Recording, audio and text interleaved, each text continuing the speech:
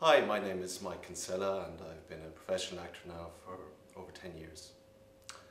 I guess I fell in love with acting as a kid when I saw my uncle play two great tragic roles, Willie Loman from Death of a Salesman and a character called the Bull McCabe from John B. Keane's The Field. And at that age, that young impressionable age, I was instantly hooked. My own training was very much actor studio. I trained under a woman that was quite a legend in Irish theatrical circles called Deirdre O'Connell, alas no longer with us.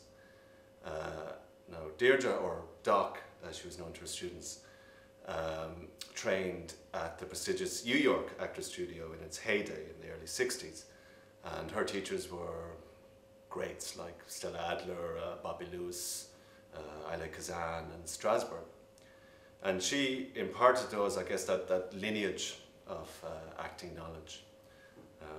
The great thing about the studio was that not only did you have the luxury of a 6 months rehearsal process, it was also a repertory theatre, so you could, at the end of that 6 months, you could put on a live performance in front of a paying audience, which was great. If I was to look back at my CV and pick 3 challenging roles, they would be a very physical performance of Macbeth for the Nottingham Playhouse, where the climactic battle scene between myself and Macbeth seemed to go on forever with numerous medieval deadly weapons. So I was lucky to get out of that one alive. A full 3.5-hour performance of Ibsen's Peer Gynt. A mask performance, which was a new medium for me. I'd never worked in mask before, and that was quite a challenge. And lastly, a chance to play, I think, one of history's most maligned characters, Niccolo Machiavelli, in a feature film, where I did a lot of historical research.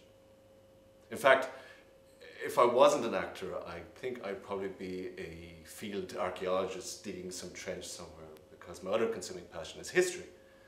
So in the future I would like to play more historical characters, especially military characters, because over the years I've had the honour of meeting quite a few veterans and sharing their stories and being very touched by them. And I guess a season at the RSC would be great as well. If you could arrange that, I'd greatly appreciate it. That's it. Thank you for listening, and I hope to hear from you.